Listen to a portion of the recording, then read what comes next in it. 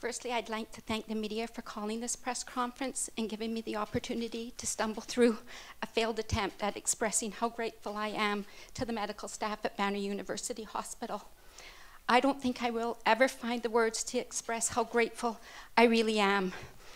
Craig would not be here with us today if these people had not gone that extra mile, every aspect of this situation.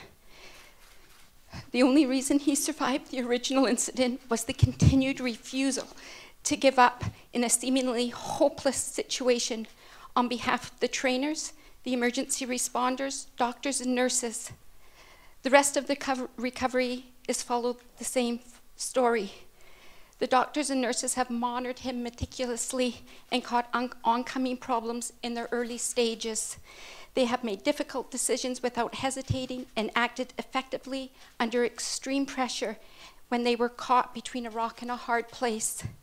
They have run out of options and had to create new options by pushing the boundaries of things that they have tried and implemented before. Most of all, they have refused to give up in spite of hopelessness. They have given Craig a chance to recover that continues to exceed anything that could ever have been expected.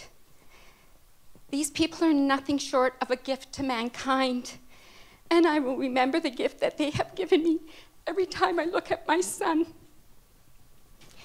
Thank you from the bottom of my heart.